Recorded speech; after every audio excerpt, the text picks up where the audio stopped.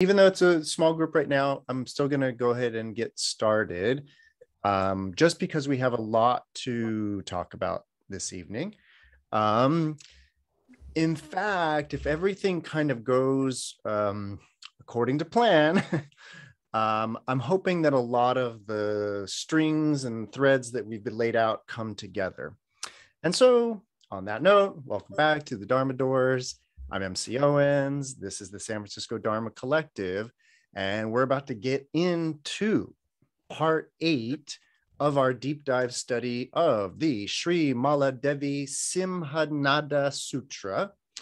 And I think actually because I haven't done it for a while, I just want to, and in fact, I think it's going to be important that I recap kind of the sutra up to this point. You know, I've said this many times on Dharma Doors that sutras in general are sort of intended to be read kind of in one sitting. And it's, you know, people have ideas about that, of why that is.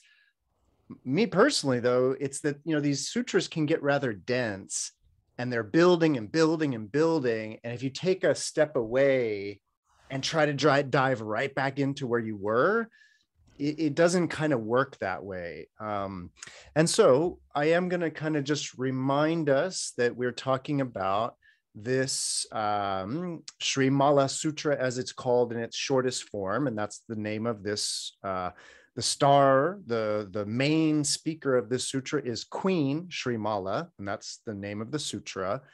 We're on chapter 5. And there's 15 chapters in this sutra. So it's taken us a while now.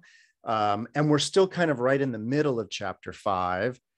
And so before we can kind of go any further, let's remind ourselves of how this went really, really quickly. Chapter 1's easy. I spent a while on it, but it's pretty easy. It kind of sets up it sets the stage for the sutra.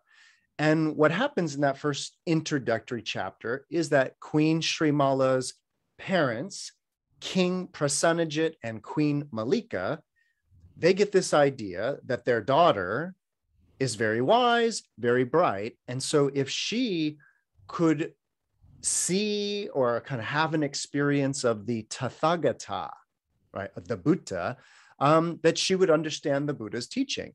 And so the king and queen write their daughter a letter. And this letter, if we remember, is a letter praising the merit or punya of the truth, Buddha Tathata, of the Tathagata, praising the merit of the truth of the Tathagata, or the Buddha in that sense. But I want to start right away with reminding you that this sutra has a very kind of interesting understanding of the Buddha or Tathagata, thus come one. And what I mean is that after Śrīmālā reads this letter, she seemingly has a vision in which she sees the Tathagata, and then begins to, you know, in a kind of what it seems like a trance or kind of a state of ecstasy, Śrīmālā, begins to recite a poem. And that poem is also kind of praising the merit of the Tathagata, the virtues of the Buddha in that sense. And she also sort of makes this this final request to be accepted, to be received, to be parigraha. That's chapter 1. And in many ways, it's an introductory chapter. There's not really anything that happens in that sense. It's really just setting up a lot of the ideas that then we will come to later on. Chapter 2 is where this sutra really identifies itself and presents itself as a certain type of sutra. And what I mean is that chapter 2 is Śrīmālā then shifts gears out of reciting poetry, out of reciting these rapturous praises of the Tathagata. She shifts into receiving, or taking, if we will, but receiving 10 precepts. And these are, I spent a whole night talking about these, but these are sort of additional observances or precepts that are sort of appropriate to the bodhisattva path as we are to understand Śrīmālā represents. And these 10 precepts, which, you can think of them as, again, observances or even rules in a sense. It's about kind of avoiding certain behaviors in that way.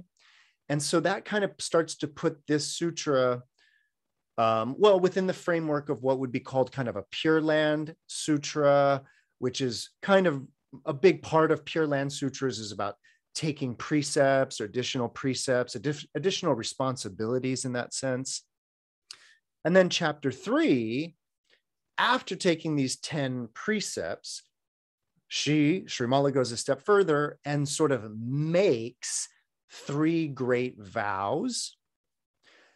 And then we are to sort of understand, or you could read that as chapter 2 and chapter 3 are sort of not preparatory per se, but there's a way in which taking those precepts and making those 3 great vows, Śrīmālā is getting ready. She's getting juiced up to deliver the Dharma. And so that's kind of what's happening in chapter 2 and chapter 3. Then we get to chapter 4, which really began Śrīmālā's exposition, her explanation of the Dharma. And I wanted to remind you too that in that sense, I wanted to remind you that this is Srimaladevi's Simhanāda Sūtra. This is the lion's roar of Queen Śrīmālā. And so I sort of teased that idea out there during the beginning, like the first couple of nights. I really made it, I think I even spent a whole night on the idea of the lion's roar. I read older Pali suttas of where that idea comes from. Tonight is the night, though, that we come back around to that idea of the lion's roar. Tonight's the night that we come back around to that idea of the merit of the truth of the Tathagata. Also in chapter 4, there were 2 little nuggets that she dropped, that Śrīmālā dropped, that didn't really get fully explained, but they were kind of teasers for ideas to come. The one idea, and I didn't spend too much time on it, I spoke about it a little bit. The one idea that got mentioned in chapter 4 is something called the Dharma body or the Dharmakaya. This is a really kind of important Mahayana Buddhist idea. And without kind of even getting back into it, because really she just mentioned it as a kind of superior goal, if you will, which is to sort of abandon or relinquish attachment to the physical body and to sort of take on this Dharma body. But she kind of left us hanging there with that idea of putting on this Dharma body. So we're not really we don't fully understand that idea yet, but that's okay. And then the other thing that gets introduced in chapter 4 is Śrīmālā starts talking about these different vehicles. In particular, she talks a lot about what is called the Arhat vehicle and the Pratyeka Buddha vehicle.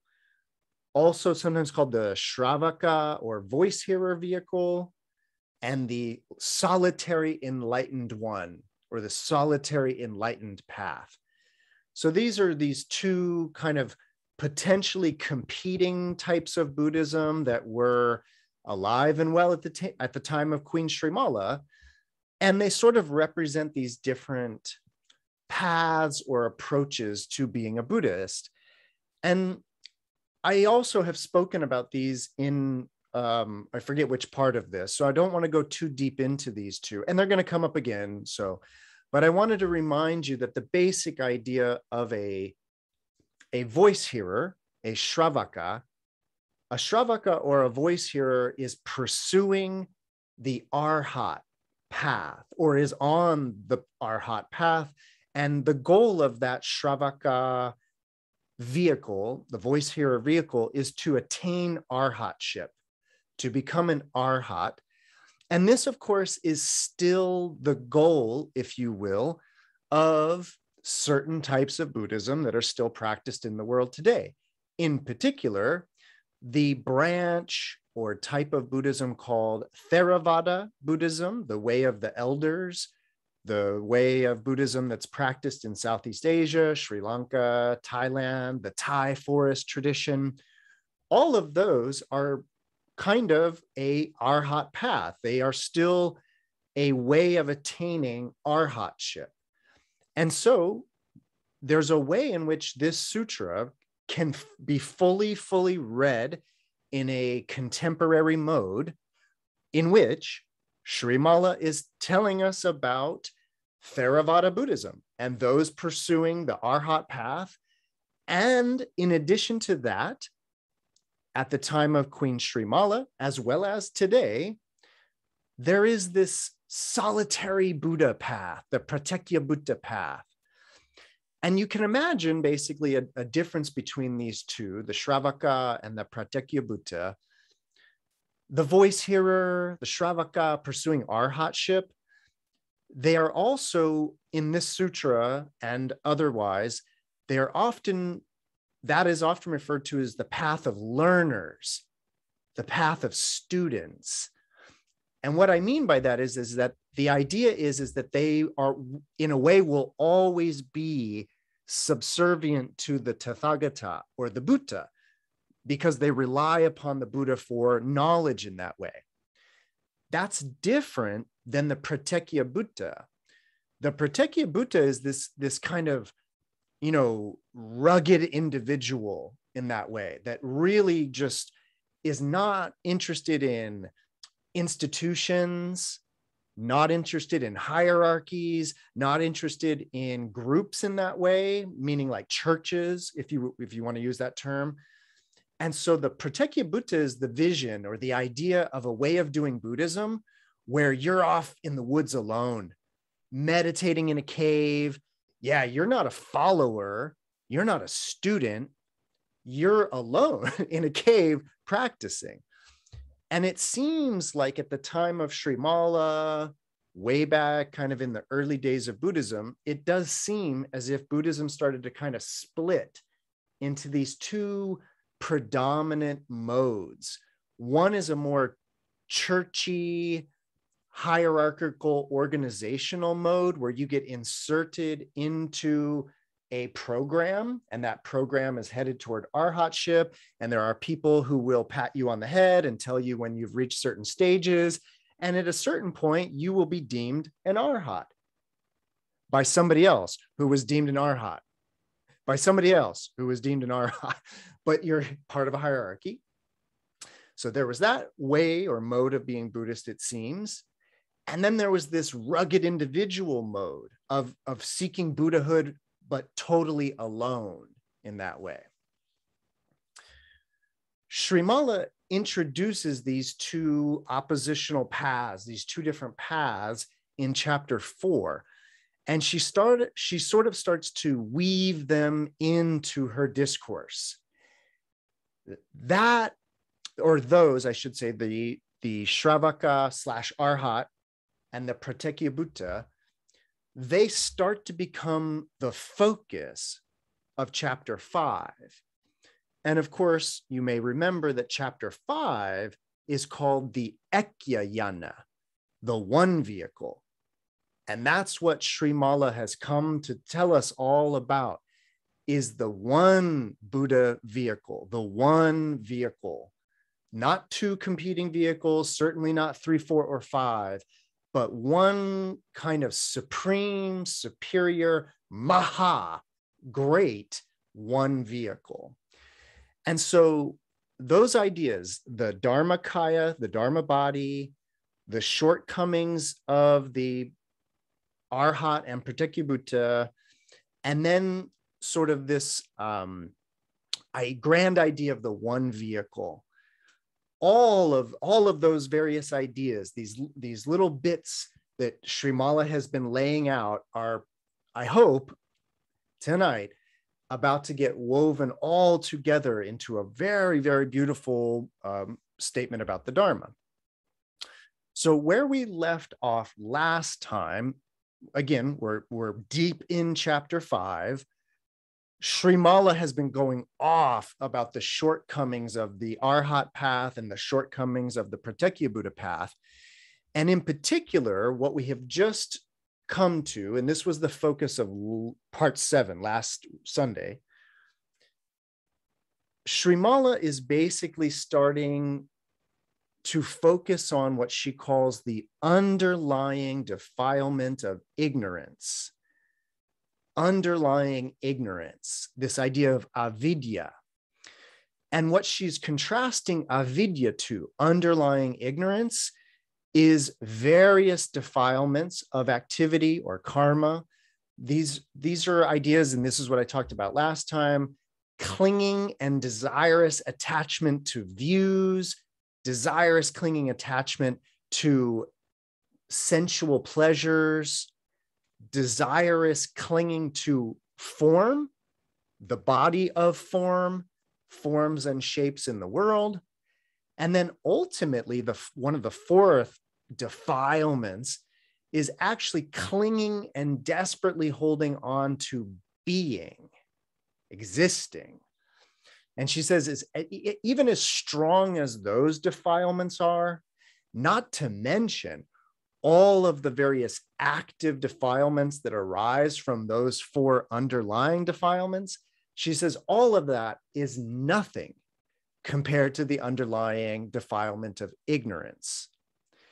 And that's what she starts to say is the problem or the shortcoming of the Arhat and the Pratyekya Buddha, is that while they may have eliminated the 4 Kleśas or 4 defilements that she outlines, views, sensual pleasures, form, and being, they may have overcome those defilements, but she says they have yet to overcome that ultimate defilement of ignorance.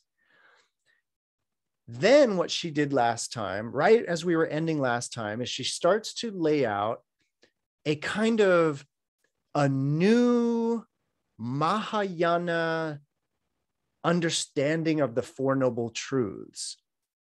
And she basically starts to say that the Shravakas / Arhats and the Pratyekya Buddhas, they only have a partial or incomplete understanding of the 4 Noble Truths. And she starts contrasting, and this is where we're really getting close to like tonight and not just review. But so the last thing she left us with was that idea that their understanding, their knowledge of the 4 Noble Truths is not complete because they have not cut off the underlying defilement of ignorance.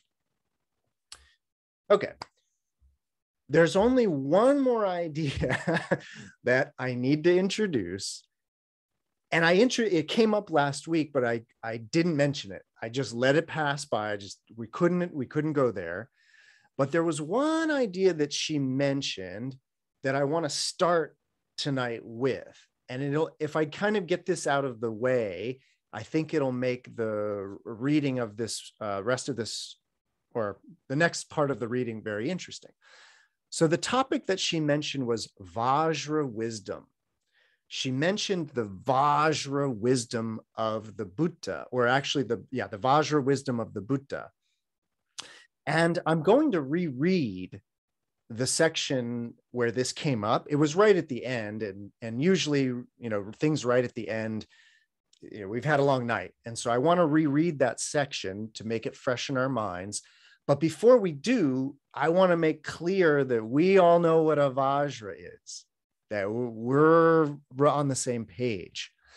So the sutra talks about the Vajra-like wisdom of the Buddha. And of course, I want you to know something very interesting. You may recall when I started the sutra that I mentioned that there are 2 existing Chinese translations that I'm reading both of them and basically kind of generating a clean, fresh translation of my own.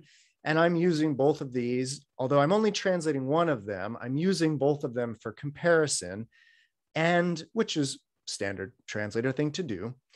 And my point about that is that I've sort of gravitated back to reading from this version of the Srimaladevi Sutra. And this is the version, of course, from our heap of jewels, the peak of jewels, the collection of sutras from which the Srimaladevi Sutra comes. And the version that's translated in here is the earliest Chinese translation by Gunabhadra in 435 AD.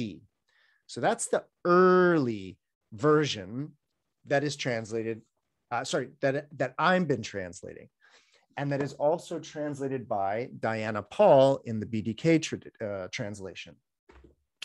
The version in here that I've switched back to reading is actually from the later version of Bodhiruchi, which is actually closer to the year 800. 435, 800. That's a long time. That's a long gap.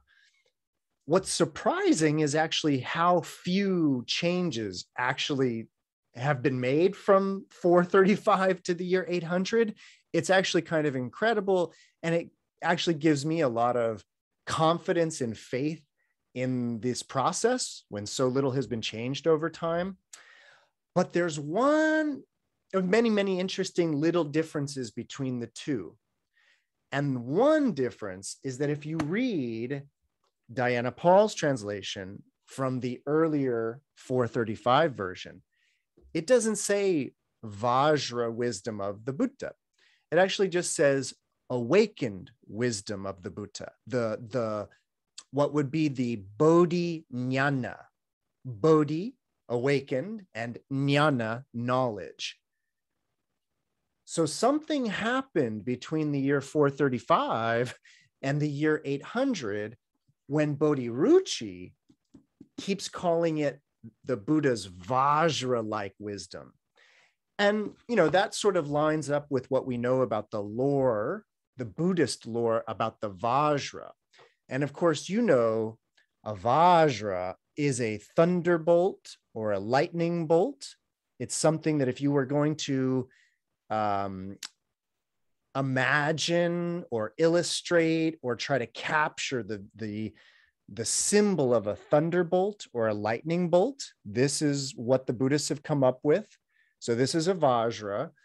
And of course, this was originally sort of the weapon of the god of the sky named Indra. This is not Indra, the god of the sky, very similar to Zeus in the Greek tradition, who also has a thunderbolt weapon. Also similar to Thor in Norse mythology, who also has a thunderbolt weapon. Similar to Chango in the Yoruban Santeria tradition, god of thunder, who carries a lightning bolt. So there's a theme in a lot of different religious traditions about a god of the sky who carries a thunderbolt weapon.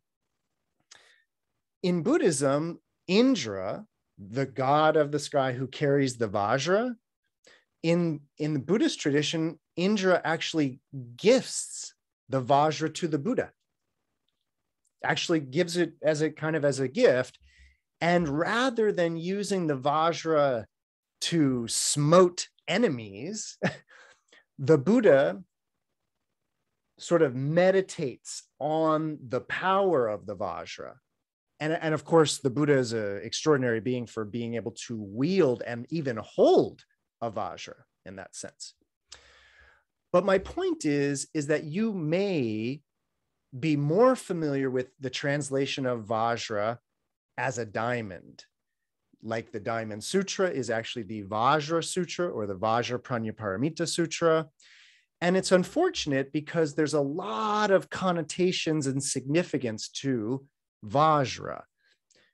Vajra as lightning, Vajra as thunder, not Vajra as diamond.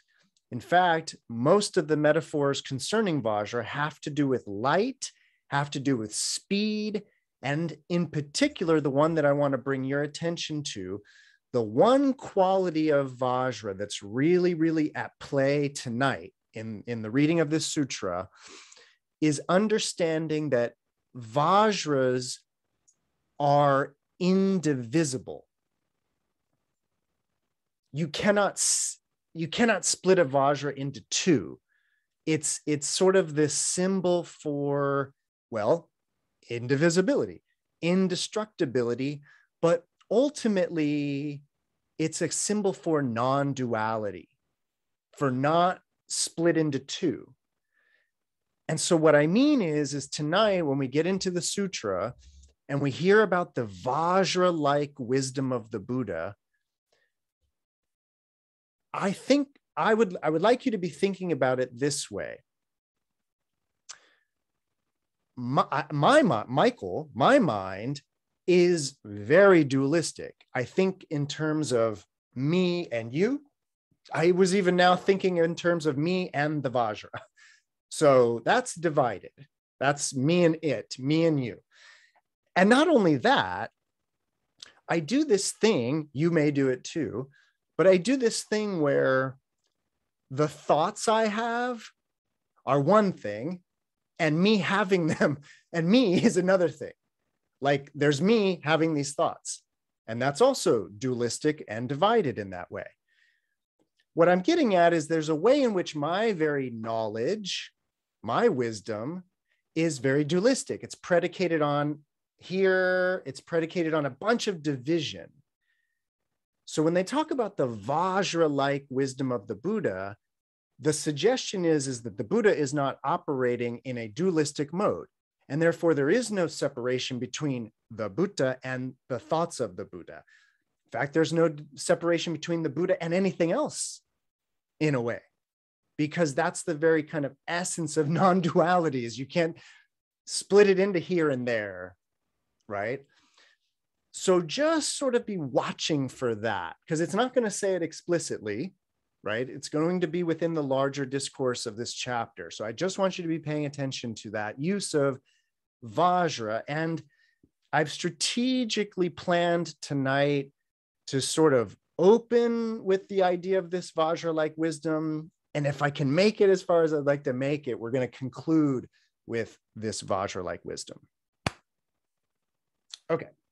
Before I get into that, any questions, comments, answers, or ideas about back chapters, back ideas, anything I just said? I don't want to leave anybody in the dark. Awesome. Of course, that was all review. Okay, so the place where I'm going to start reading, and get ready to kick back because I think I'm going to be reading for a little while before I pause. I want to remind you that where I kind of am going to pick up is this part about how the Arhats and Pratyeka Buddhas have an incomplete understanding of the Four Noble Truths. They don't fully understand the truth of suffering. They don't fully understand the cause of suffering. They don't fully understand the alleviation or cessation of suffering. And they don't fully understand the path that leads to the cessation of suffering. So it's incomplete. However, she says, if one knows suffering completely, eradicates all causes of suffering completely, realizes the complete cessation of all suffering, and follows the path in its entirety, then one realizes the permanent, quiet, cool nirvana within an impermanent, decaying, corrupt world. World honored one, such a person as that can be a protector and a refuge in a world where there is no protector and no refuge. How is that?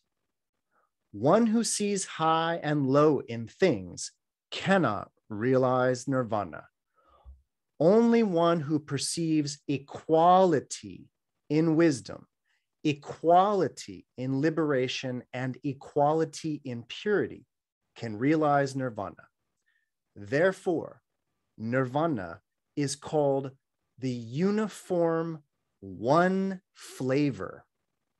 And what is that one uniform flavor? It is the taste of liberation. World honored one. One cannot attain nirvana, that one uniform taste, if one does not completely eradicate and exhaust the underlying defilement of ignorance. How's that?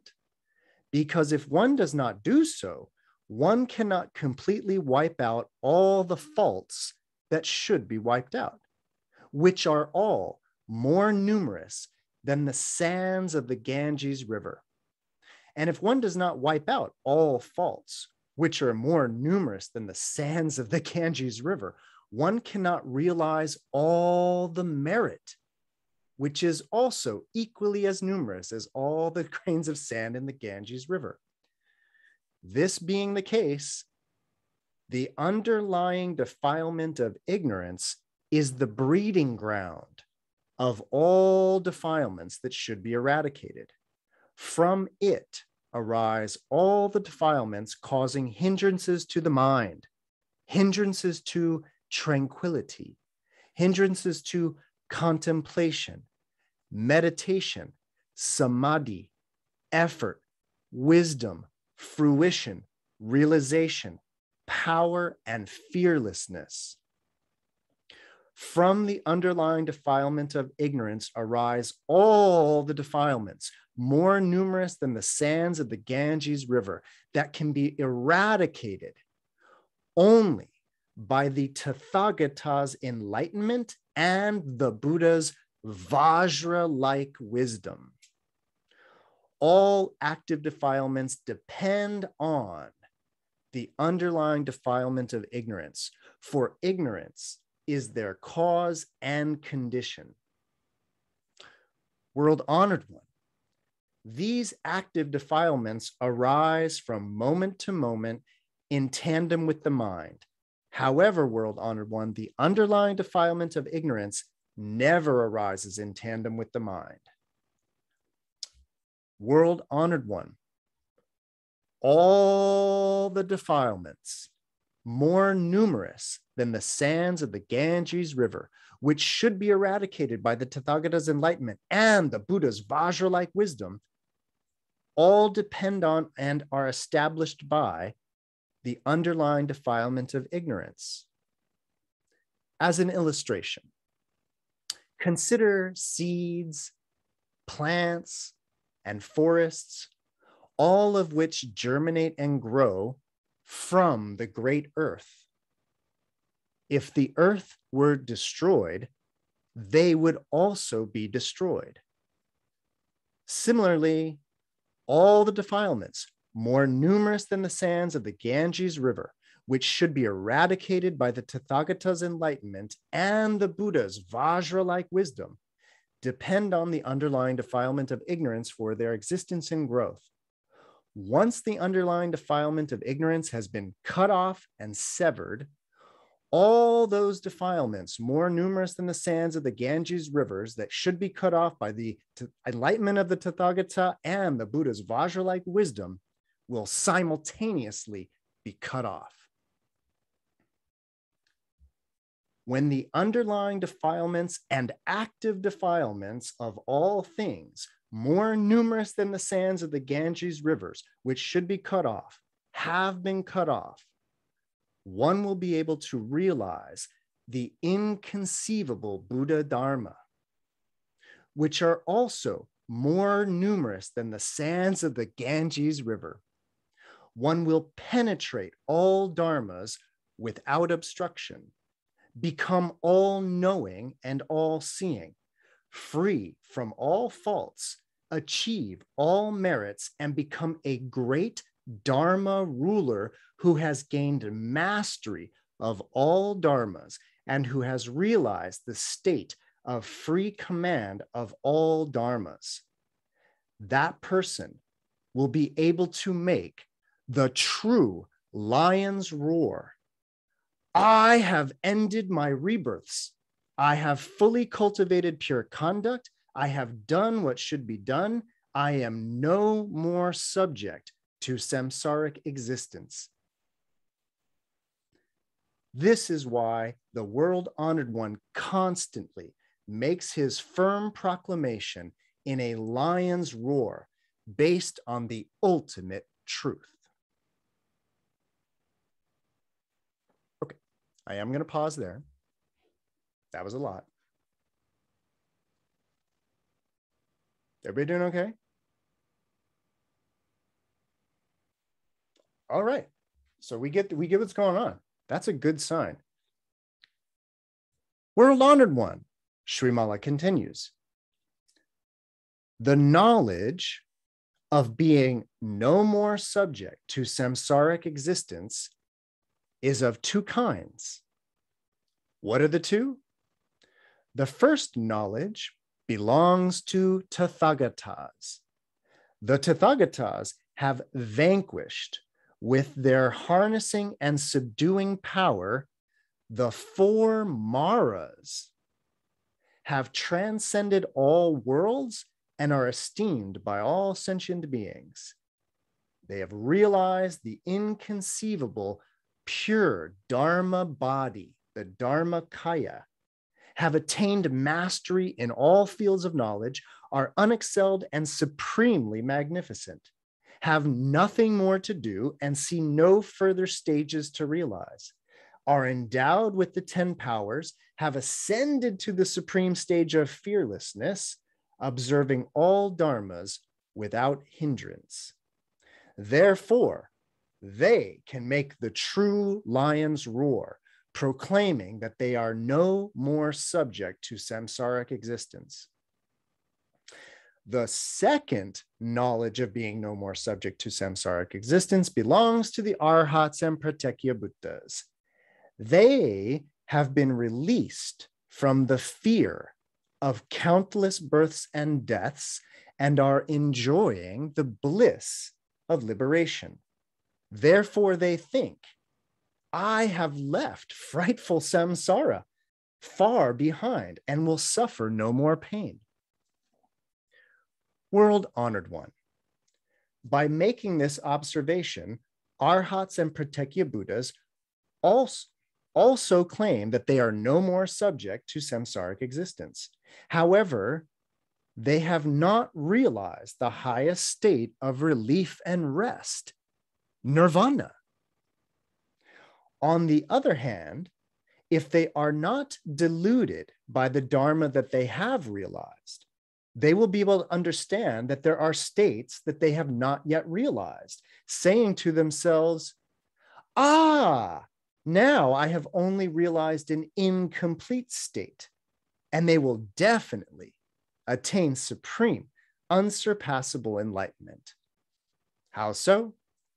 Because the vehicles of the Shravakas and the Pratyekya Buddhas are both included in the Mahayana. And the Mahayana is the Buddha vehicle. This being the case, the three vehicles are the one vehicle. One who realizes the one vehicle attains supreme, unsurpassable enlightenment. Supreme, unsurpassable enlightenment is nirvana. Nirvana is the pure Dharmakaya of the Tathagata. To realize the pure Dharmakaya of the Tathagata is the one vehicle. The Tathagata is not different from the Dharmakaya. The Tathagata is the Dharmakaya. The realization of the ultimate Dharmakaya is the ultimate one vehicle. The ultimate one vehicle is that which is apart from ordinary continuity. How is that? World-honored one. If one says that the abiding time of the Tathagata is immeasurable, equal to the boundless future, and that the Tathagata can benefit the world with limitless compassion and limitless vows, that person is said to speak well. If one says that the Tathagata is permanent, is an unending Dharma, and is the ultimate refuge of all sentient beings, that person is also said to speak well. Therefore, the Tathagata, the worthy one, the supremely enlightened one, is an inexhaustible refuge, an ever-abiding refuge, an ultimate refuge for an infinite length of time stretching into the future in a world without any protection, without any refuge. Okay, I'm going to pause there. Okay, I'm just going to pause there because I did mention, Śrīmālā mentioned one idea that I wanted to talk a little bit about tonight. We have plenty of time. So that idea that got mentioned was, and let me just repeat the line exactly.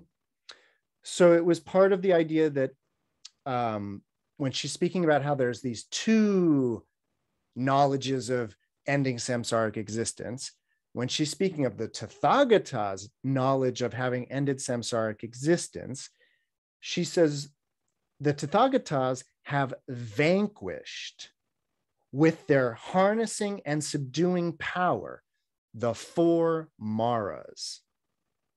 They transcended all worlds, and it goes on and on and on. But I wanted to pause because that's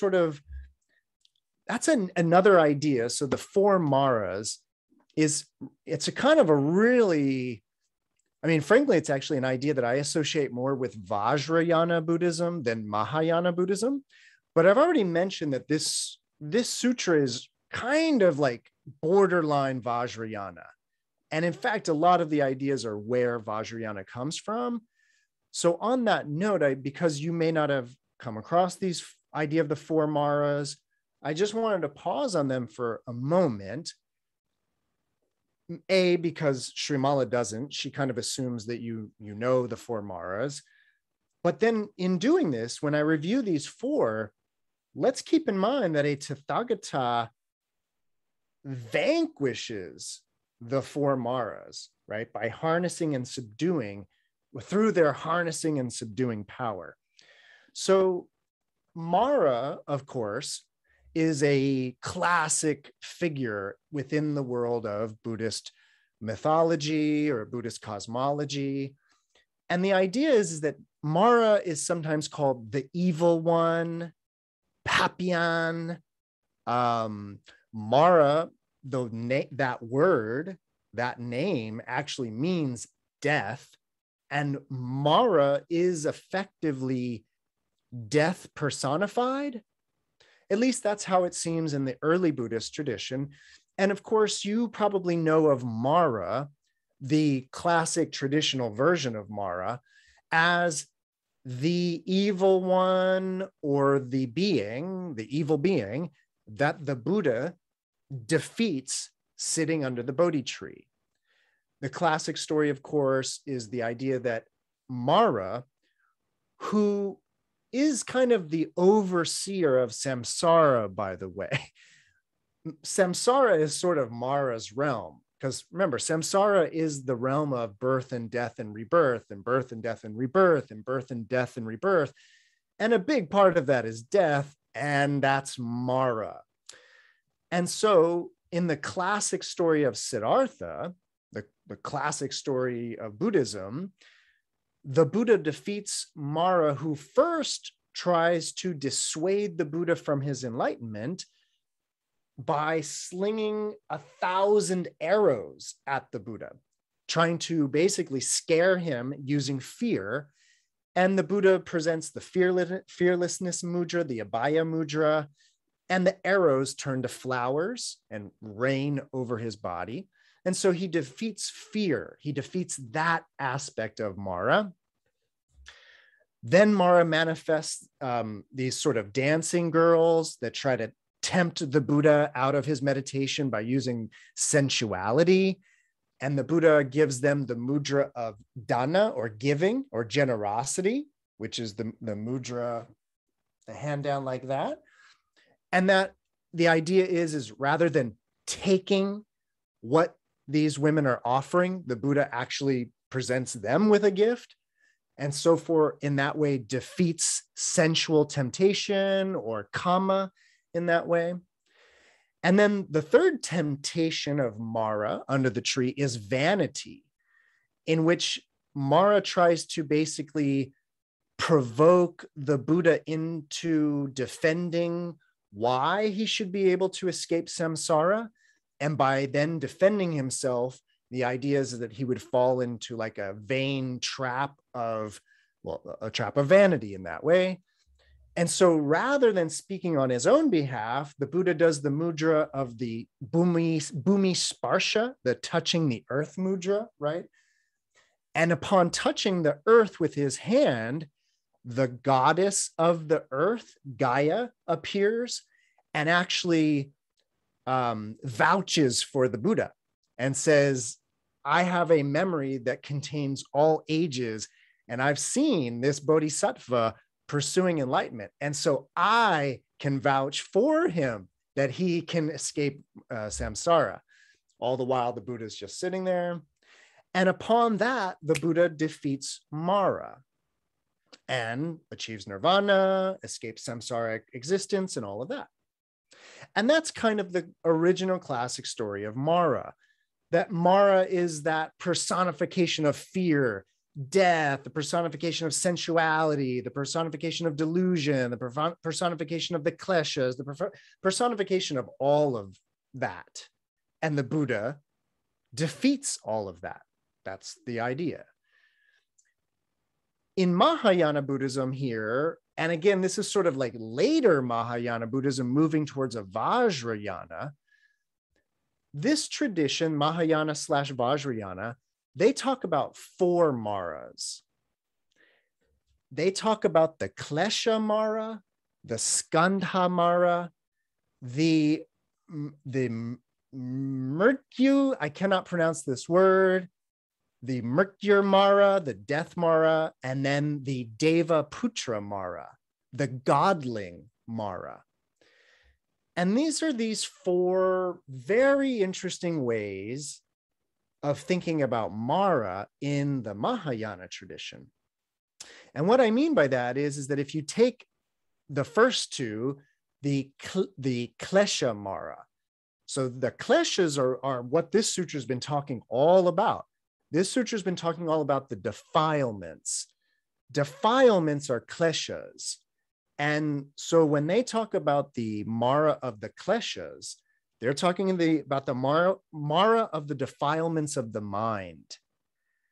And so that's sort of talking about a Mara within, that Mara is part of us insofar as our minds are defiled by greed, anger, delusion, attachment to views, all of that. All of those defilements that defile our mind are considered a kind of devil within, a Mara within. Also, they talk about the Skandha Mara. If you remember, the Skandhas are the 5 Skandhas, the 5 aggregates, the body of form, sensations of sensory organs, perception, our conditioning, and our very conscious state, our very vijnana. Those are the 5 Skandhas, and they say that those are a form of Mara. Think about that for a while, right? And so those 2, the Klesha Mara and the Skandha Mara, are kind of ways of seeing oneself as being an aspect of Mara in that way, or having Marish tendencies in that way, right? The last 2 are more of the kind of external Mara. The first one, the Mara that is death, is that personification of the very idea of dying, the death itself, the kind of the grim reaper that comes and takes you away. That's that Mara whose name means death, right? And then the fourth Mara, the Deva Putra Mara, the godling Mara, that one's kind of a tricky one. It really depends on the source that you look at for that. In some sources, this is the idea of Mara as like a judge of souls in the afterlife. So this Mara kind of has like a godlike status and sort of judges people's souls in that way. So is still a god of death and dying, but more on the other side, so to speak. The other interpretation, though, of this is that Mara is not a bad person. We've got it all wrong. Sort of, kind of. And so there's this aspect of Mara that is a godling in that way. So there's kind of two different takes on that. But those are the ideas of the four Maras. And again, I want to remind you that what Śrīmālā told us was that a Tathagata, with that Vajra-like wisdom of a Buddha, vanquishes all four of these Maras. And so the Kleśas, the defilements of greed, anger, and delusion, gone. Attachment to the Skandhas, attachment to this configuration of form and sensory organs and perception and conditioning and conscious states, attachment to the Skandhas, gone. Fear of death and dying, gone. Caring at all about the afterlife, gone. That's what it means to have ended samsaric existence. You're not worried about afterlife, you're not worried about dying, and you've overcome attachment to the self or the body in that sense, and overcome the Kleśas. Anybody got any questions, comments, answers, ideas about the Maras? What's going on in the Sutra? All right, it's one of those nights. That's cool. I can hang with that. Yeah, no. Well, it's a question. Is this related to Śrīmālā Devi was saying that the Arhats and the Pratyeka Buddhas haven't overcome the underlying question of ignorance. And we were talking last week about how that was related to them being like leaving the world rather than being in the world. Is that related to this being the four Maras versus the one Mara? I probably wouldn't suggest trying to cram that together. Okay.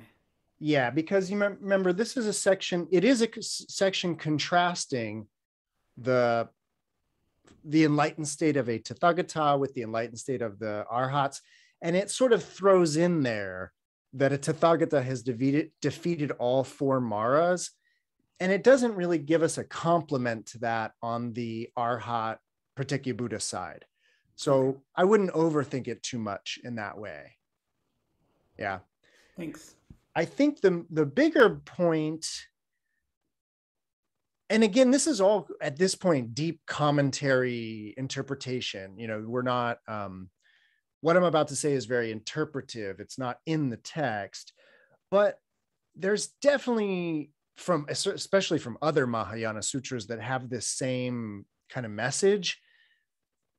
The sense is that, well, let's take the Arhat to begin with.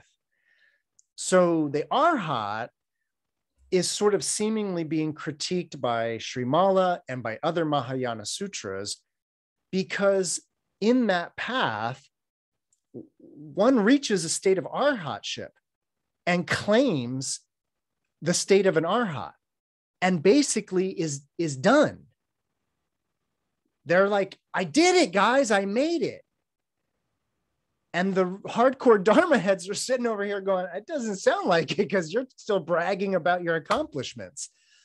So there seems to be this idea that, and by the way, I'm kind of paraphrasing chapter 9, I think, of the Vajra Sutra, The Vajra Sutra critiques the idea of being a stream enterer, once returner, non-returner, or arhat, and actually talks about the idea of like, could an arhat even claim to be an arhat? Because it would seem that the moment they claim arhatship, they have demoted themselves from the level of arhat. That's kind of, I think, the reasoning that Śrīmālā is giving here. And then the same thing, of course, is true of the Pratyekya Buddha. They're claiming the state of a Buddha. They're claiming the state of an enlightened one. And I think the idea is that any claiming of any completing of this, again, is just you're outing yourself as having not completed it in that sense. So I would kind of read the shortcoming in that way. All right. Shall we go further? Great. Though I did want to mention, because I didn't really pause there and I really kind of meant to, we heard the explicit definition of the lion's roar, right? And I'll repeat it for you in case you didn't catch it, but what is the lion's roar?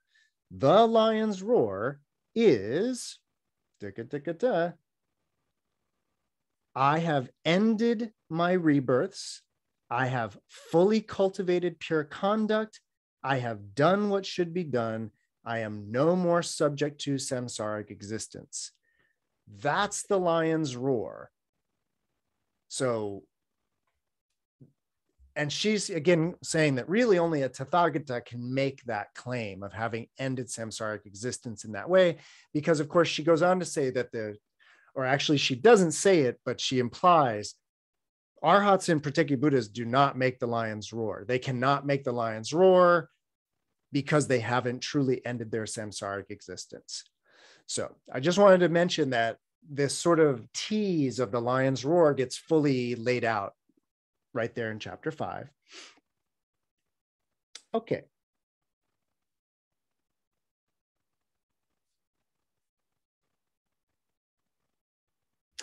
Continuing with this idea that the Arhat and Pratyekya Buddha don't really escape samsaric existence in that way, she goes on to say,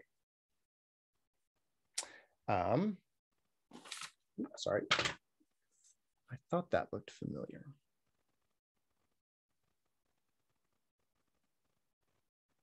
Okay, actually, no, we're on the one vehicle part. This is where, right after she's giving all of these equations, where the Mahayana is the one vehicle, is the Tathagata is the Dharmakaya is the one vehicle. How could there be any difference, right? Because we're talking about indivisibility, right?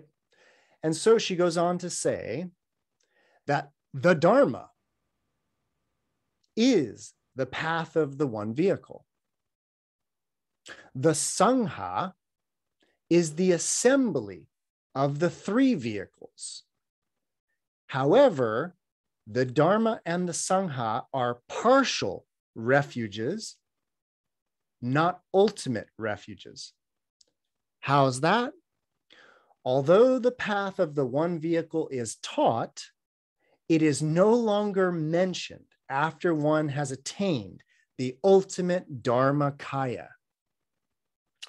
Because they have fear, those in the assemblies of the three vehicles take refuge in the Tathagata and learn and practice the Dharma. They are still in the active process of working towards supreme unsurpassable enlightenment themselves. Therefore, the two refuges are only limited refuges, not ultimate refuges. When sentient beings are subdued by the Tathagata and take refuge in the Tathagata, their thirst is relieved by the nectar of the Dharma, and they generate faith and joy. Consequently, they take refuge also in the Dharma and the Sangha. These two refuges are conceived as refuges because of sentient beings' faith generated through the quenching of their thirst by the nectar of the Dharma. The Tathagata is not such a refuge. The Tathagata is a true refuge. Nevertheless, in terms of the ultimate truth, to take refuge in the Dharma and the Sangha is to take ultimate refuge in the Tathagata. How's that? The Tathagata is not different from the two refuges. The Tathagata is all three refuges. And why is the path of the single Ekyayana, the single vehicle, taught? The Tathagata, the Supreme One, is endowed with the four fearlessnesses and is able to make the true lion's roar. If the Tathagatas, in accordance with sentient beings' needs, teach the two vehicles as an upaya, as a skillful means, then the two vehicles they teach are no other than the Mahayana, the great vehicle. Because in the highest truth, there are no two vehicles. The two vehicles both merge into the one vehicle, and the one vehicle is the vehicle of supreme Dharma. World honored one. When Shravakas and Pratyekya Buddhas reach the initial realization of the Four Noble Truths, it is not with the one supreme knowledge that they eradicate the underlying defilements, realize the merits of complete knowledge of the Four Noble Truths, or understand the essence of the Four Noble Truths. World honored one. They lack the super mundane knowledge. So the four knowledges of the four truths come to them gradually, each conditioning the next. World honored one. The super mundane knowledge, like a Vajra, is not gradual in nature. World honored one.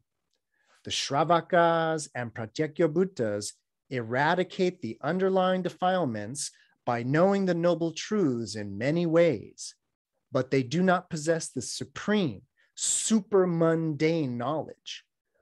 Only the Tathagata, the worthy one, all-knowing one, can break up the shells of all defilements by the inconceivable knowledge of emptiness. It is beyond the domain of the Shravakas and Pratyekya Buddhas. World honored one. The ultimate knowledge, which shatters the shells of defilements, is called the supreme supermundane knowledge. The initial knowledge of the noble truths is not the ultimate knowledge. It is the knowledge only leading to supreme, unsurpassable enlightenment. World honored one. The true meaning of the word arahat, arya, noble, does not apply to those who follow the two vehicles. How's that? The Shravakas and Pratyekya Buddhas are said to be noble merely because they can attain a small part of the merit of the Tathagata. World honored one.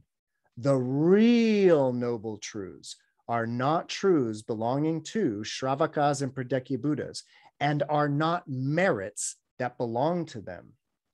The real noble truths are realized only by a Tathagata, a worthy one, a perfectly enlightened one, and afterwards revealed, demonstrated, and explained to sentient beings in the world who are confined in shells of ignorance.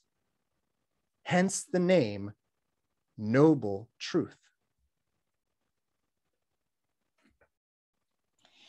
Michael, I find it always so interesting. It's just a general comment, is when you read these sutras and explanations around it, that you know, the mind quickly gets attached to a line, you know, like, oh yeah, this it is.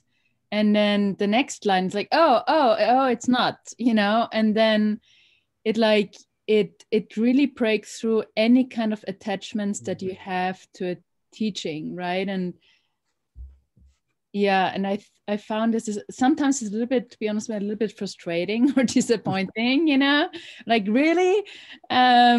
And then anyway, it's just, and you see that in this sutra as well, right? It builds up and it builds up, and then, oh, you have the Sangha, don't take refuge in Sangha, and no Dharma, but eventually you take because it's fun.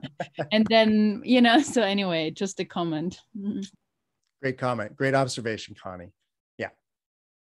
Yeah, no.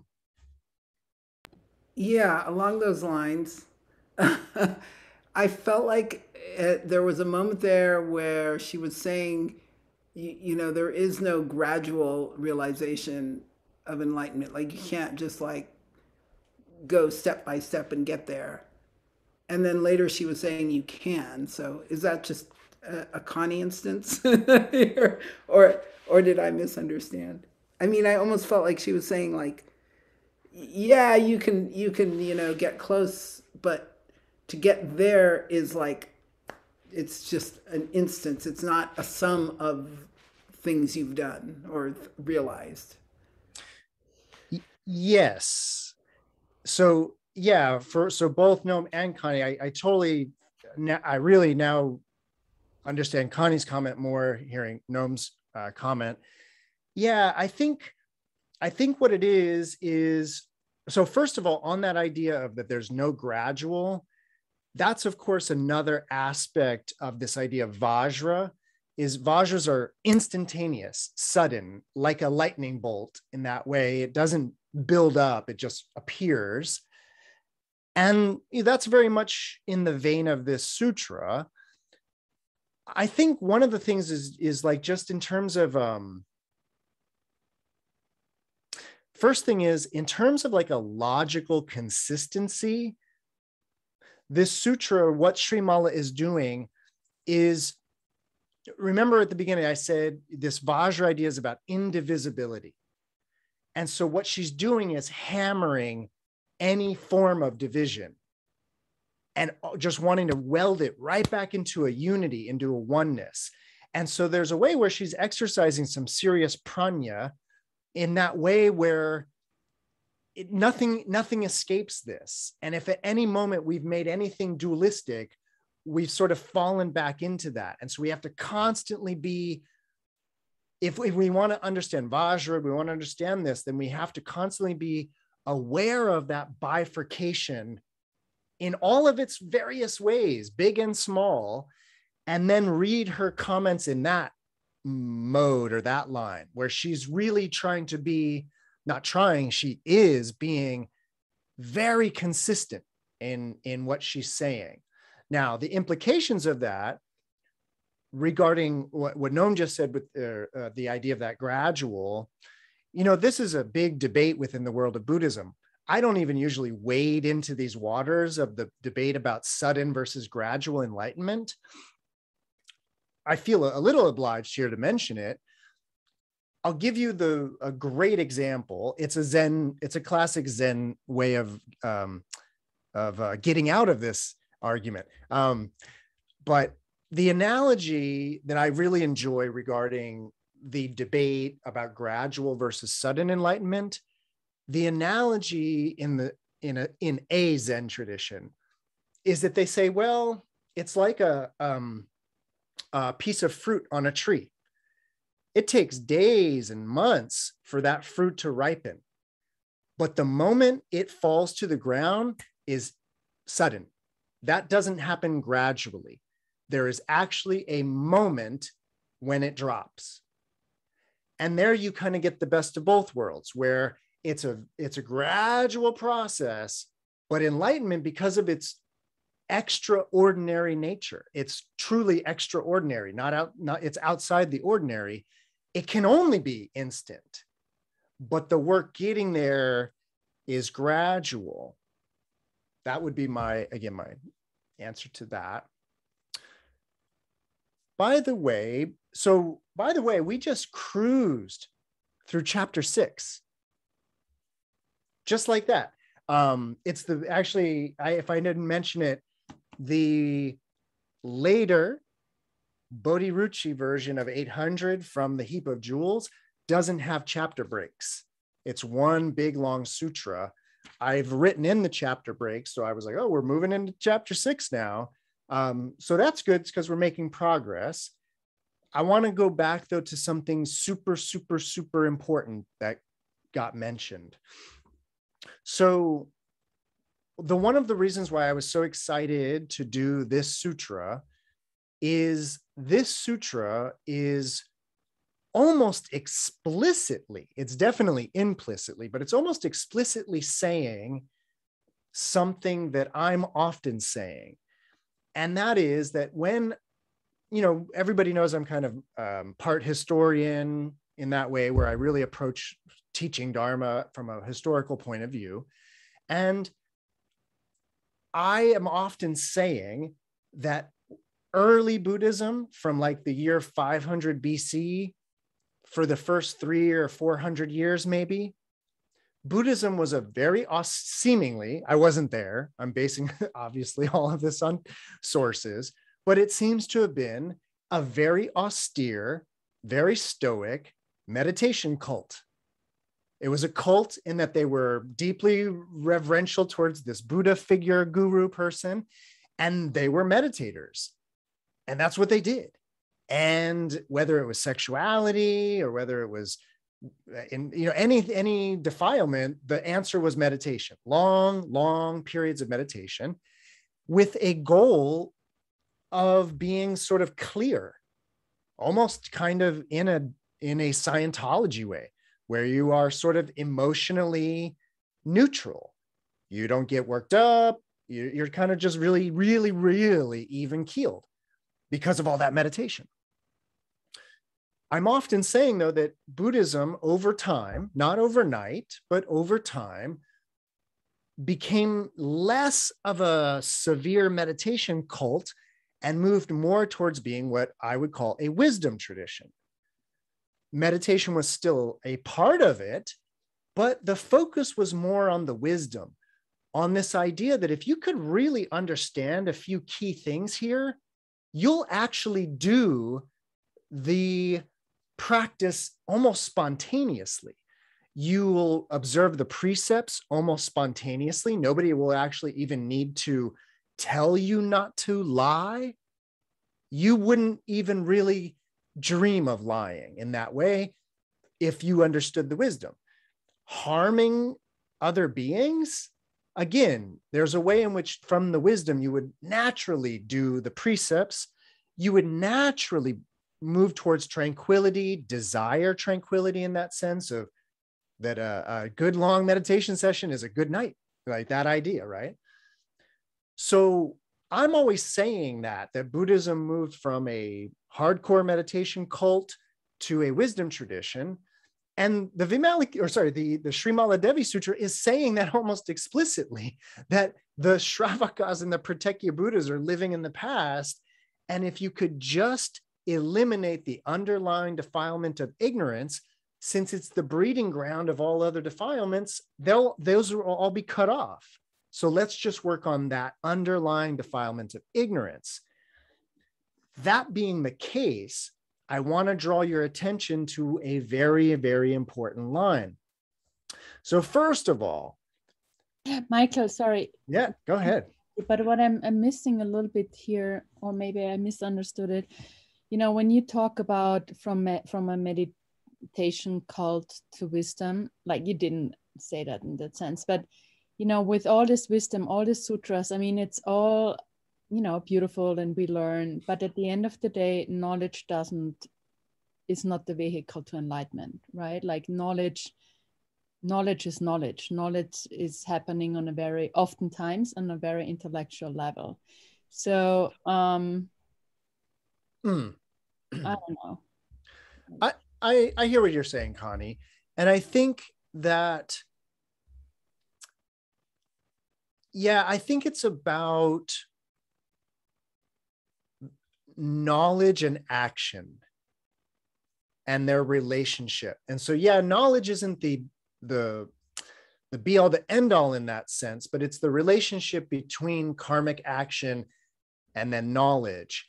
And my feeling about early Buddhism is that it was sort of, I use the word stoic, but it seems to be and this is a bit based on the prescriptions and on the practices, that it's a very like controlling practice, the early practice. It's a very, I would almost call it a practice of repression, in that way, that you get better at repressing these feelings. And so the idea is anger will stop coming up because I'm better at repressing it, to the point where it doesn't come up anymore because I've been so good at repressing it. And there's a way in which that'll work, and it's a path. But there's also this way that through understanding a few things, in particular, the idea that I'm about to get to, which is the teaching of emptiness, by really tapping into that and really understanding it, it's almost as if the anger won't even come up anymore. Now, I'm not trying to say that this is a like a panacea, this like cure-all in that way, where it's just like, oh, all you need to do is understand emptiness and then you won't be angry anymore. I'm not saying that. I'm just getting it. And really, this is really my only point. In the early Buddhist tradition, it seemed like if you were good enough at repressing all of these defilements, and you practiced and practiced and practiced and practiced, you would come to the realization of emptiness, the highest vipassana, the highest insight of shunya. But that was like at the end. And it seems like at a certain point, and it's kind of Śrīmāla's mode, she's like, well, what if we start with the wisdom? What if we started with the emptiness thing and kind of worked our way out from there, rather than waiting till the end to have this realization? And so it's just sort of a shift in perspective in that way. So, all right, everybody good? Okay, I just again wanted to say this again. So the first thing that Śrīmālā does is, and when I was reading this, by the way, originally in Chinese, it was like, she drops this little, where's the first time she says it? It's this, this idea of breaking up the shells. And in Chinese, the character for shell, it kind of jumped right out at me. And I was like, whoa, what's she talking about? What's this like shells of ignorance? So interesting. And so then she says it once, and then she says this really important thing. Only the Tathagata, the worthy one, the all-knowing one, can break up the shells of all defilements through the inconceivable knowledge of emptiness. Then she says, that's beyond the domain of the Shravakas and Pratyabhuttas. So that's and then of course, she says the thing about shattering the shells. And then finally, she concludes her metaphor where she says this beautiful thing about, after the Tathagata has fully realized the Four Noble Truths, then afterwards, it's revealed, demonstrated, and explained to sentient beings in the world who are confined in shells of ignorance. So here we are confined in our shells of ignorance, and the only thing, according to Srimaladevi, that can shatter the shells of our ignorance is this Vajra-like wisdom of emptiness. And so she finally delivers it. She finally says it very explicitly, that it is the knowledge and understanding of emptiness. That's it. Like, that's what does it. And everybody who comes to Dharma doors knows emptiness. We talk about emptiness all the time. I'm a Srimaladevi type of a Buddhist, where I believe that if you can really understand emptiness, a lot of the practice flows very naturally from that place. And so, yeah, so I won't really attempt this late in the game to explain emptiness. I do it often in that way. But I just want you to be thinking about how an understanding of that would, like a Vajra, just cut through it all in that way. Right. Questions, comments, answers, ideas. Anything come up?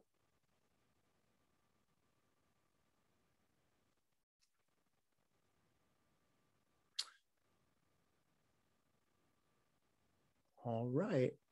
Well, then I think if everybody can, I'll do this. This actually has been working out for me. Even though I didn't intend to do this, this series on Śrīmālā, the Śrīmālā Sutra, it's worked out that I've sort of been able to, at the end of each session, introduce the idea that will be talked about next week. And so this is sort of perfect because we're about to get at what is considered the central teaching of this sutra. And so let's get to it. It will pop up. It does pop up for the first time in chapter 7. Chapter 7 is a very small little chapter. So we're going to actually do another chapter tonight, which is awesome. So after this revelation about what breaks up the shells of ignorance, Śrīmālā goes on to say, World Honored One, the real Four Noble Truths are very profound, very subtle, very difficult to perceive, hard to understand, and not to be discriminated. They are beyond the realm of thought and speculation, and they transcend the credence of all worlds. They are known only to a Tathagata, worthy one, perfectly enlightened one. How so? These truths explain the very profound Tathagata Garbha, the Tathagata embryo, or the Tathagata, the womb of Tathagata. The Tathagata Garbha, the Tathagata embryo, belongs in the realm of the Buddha and is beyond the domain of the Shravakas and Pratyekya Buddhas. Since the Noble Truths are explained on the basis of the Tathagata Garbha, the Tathagata embryo, and since the Tathagata Garbha is profound and subtle, the Noble Truths are also profound and subtle, difficult to perceive, hard to understand, and not to be discriminated. They are beyond the realm of thought and speculation and transcend the credence of all worlds. They can be known only by a Tathagata, a worthy one, a perfectly enlightened one. End of chapter 7. End of chapter 7. So there you have it. Śrīmālā has just introduced what most people consider to be the central theme of this sutra, which is the Tathagata Garbha. They translate it as the Tathagata embryo.